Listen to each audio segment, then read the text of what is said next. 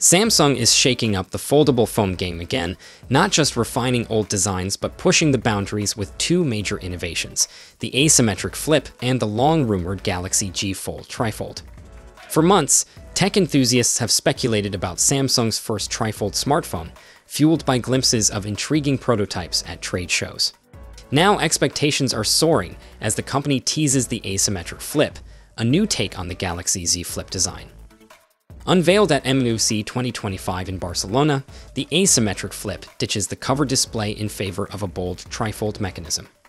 This move could eliminate the annoying center crease seen in traditional clamshell foldables.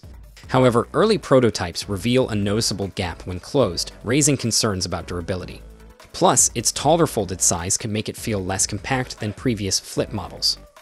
While Samsung Display is only responsible for developing the panels and not full devices, this could be a glimpse into the future of foldables. Samsung has been dropping hints about its first trifold smartphone, but leaks and rumors have been filling in most of the details. Tentatively named the Galaxy G Fold, this device could redefine expectations for foldable phones. But Samsung's G Fold is rumored to introduce a new pamphlet-style folding mechanism, where two panels fold inward onto a central screen. This approach could make it more durable and seamless than previous trifold designs. Leaks suggest the G Fold could feature a 9.96-inch inner screen, nearly as large as an iPad. Meanwhile, its rumored 6.49-inch cover display would set a new benchmark for foldable phones, outshining even Google's Pixel Fold and Samsung's own Z Fold 6. Instead of being another Z series foldable, this new model could mark the start of an entirely new Galaxy lineup. The G might represent its unique folding mechanism or a fresh branding direction for Samsung's next-gen foldables. Battery life has always been a challenge for foldables, but Samsung may have found a solution. A new folding battery patent suggests that batteries could bend with the hinge, improving efficiency and endurance.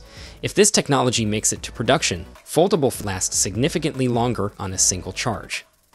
Leaks hint that Samsung might unveil the G Fold at Galaxy Unpacked 2025, alongside the Z Fold 7 and Z Flip 7. However, some sources suggest a later launch in 2025, keeping fans on edge.